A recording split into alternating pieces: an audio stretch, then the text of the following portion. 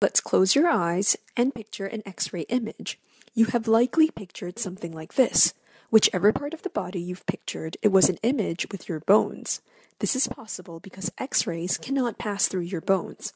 This property is known as radio opacity.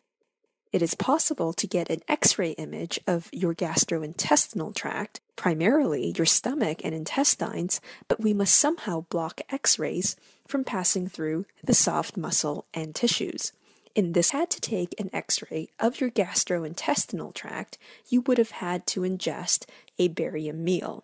It appears to be a white chalky liquid, but is in fact a suspension of barium sulfate, which is an insoluble white solid. A suspension is a mixture of an insoluble solid and a liquid. Since the two components are not in the same phase, a suspension is a heterogeneous mixture. Think about it as sand in water. Sand is obviously insoluble in water. If we let the sand particles settle at the bottom. If you've ever taken medication where the instructions say, shake before using, it was likely a suspension. The same scenario occurs. The medication, which is an insoluble solid, settles at the bottom of the container. Shaking ensures that all the solids are interspersed evenly throughout the liquid before consumption. The same must be done for a barium meal. Most barium compounds are highly toxic. However, the ingested barium meal can safely pass through your body without being absorbed. The barium meal is a bit like a worm crawling through the soil. The worm, like the barium meal, is not absorbed by the soil and passes through intact. When it comes out of the soil, the worm is still a worm.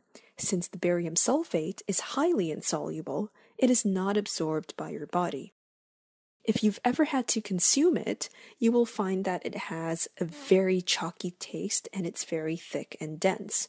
Sometimes flavoring agents are added to mask this chalky taste. As it passes through your gastrointestinal tract, it mimics the density of your bones.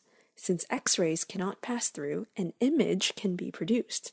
Therefore, this barium sulfate compound is radio opaque because it prevents X-rays from passing through them. In medical terms, it is a contrast agent because it improves the visibility of certain parts of your body, in this case, your gastrointestinal tract.